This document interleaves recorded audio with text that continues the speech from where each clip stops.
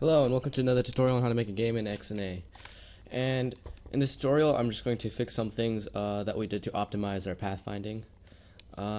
One thing we did forget to do, or at least I did, was account for the offset we made last tutorial. So what I did here is just made a new vector 2 called offset, and it gets this position variable and it subtracts a new vector which is with half the screen width and half the screen height. So you can do this basically by just copying this line in our right map method, and we put it here basically, except we're declaring a new variable and we're subtracting, instead of minus equal, we subtract from position. So once you get the offset variable, basically what you want to do is go down here, where is it? Yeah, to this place, right before the return path and path.reverse. This is basically where it puts the actual cell positions into actual locations on the map, and it does that by just multiplying it by the grid size. What we want to do is we want to add the offset divided by the grid size. So, and then just make it an integer or convert it. So I basically do it for the y, where it has the y on the same line or on the same argument, and you want to do it for x. So you want to do it for this path.add and this path.add. So just go ahead and do that. Before it looked like this, I basically just did like that. And then same thing for the x. Just change this to x. So that's basically it. So this just accounts for the offset. As before, if you might have debugged it long enough, you might have saw that sometimes it did not work, or it went in a different direction that you were intending it to go to. And another change I made to this code is this line right here. If p.x is smaller than 0 or p.y is smaller than 0, return null. And basically the reason we have this is basically saying if we're accidentally checking any adjacent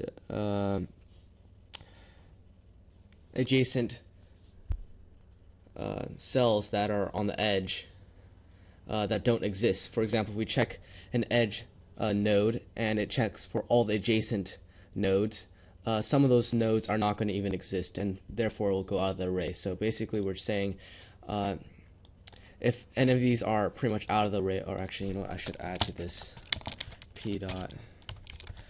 If p.x is greater or equal to greater to map.get length 0, or p.y is greater than map.get length 1. Okay, so basically what I'm doing here is basically saying no matter what, don't check any of the non-existing nodes, because then it'll just crash and give us an error. What we want to do is just return null, and that'll basically have to forces the enemy to do a research or find another path and do this whole process over again, which could end up fixing and finding the correct path. So that's basically it. Another concern I had was I reviewed this find path method, and I realized this is slightly inefficient, because what we're doing is, we're writing the whole map, the collision map, and then we're also finding a path at the same time every time we want to find a new path. And so I think we can just get rid of this collision map and just find that once in a while. And if it returns null, if the path returns null, then we can write a new map. But I'm not sure if we're going to do that today. I think we should go on to something a little bit more fun, like map maker, but we might. I'll see what I decide right now. You know what? Okay, so yeah, actually let's just go on to the map maker. So I'm gonna go here and we're gonna create a new class. Okay, and we're gonna call this class map maker. I think we made a class called play component. Did we? I don't think so.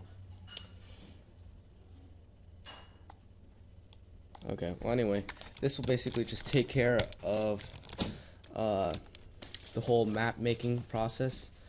It'd be basically just like a whole nother game. We're gonna make this similar to our game 1 class. It's almost just gonna be another game completely, just in the same project. So here, first thing we need is an update, or actually a constructor. Public map maker. No arguments. And then we need public void load content to obviously load all our content that we need. Public void update. So as you can see, it looks very similar to a game 1 class basically, and draw. And then we're gonna have to get some arguments for these. Load content. We need a content manager. Oh yeah, remember also to get all your namespaces from the XNA framework and put them in the map maker as well.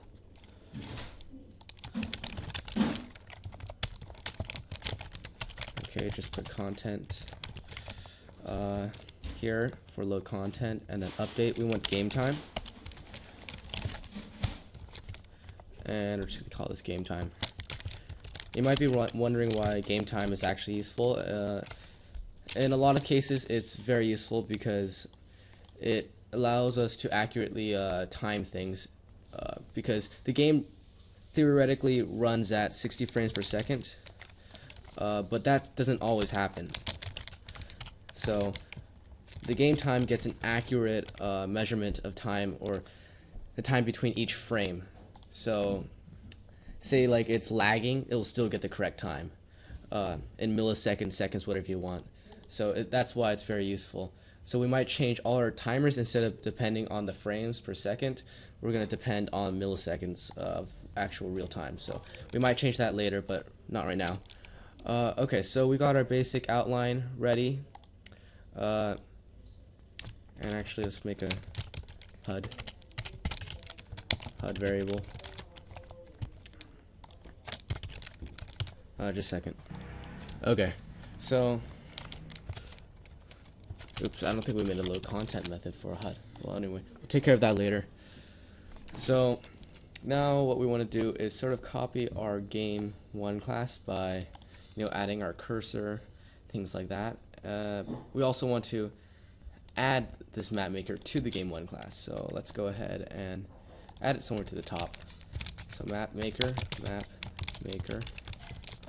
and go down to our update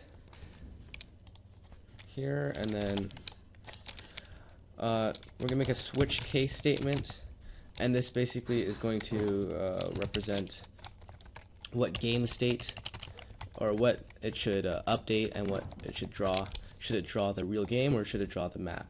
So switch game.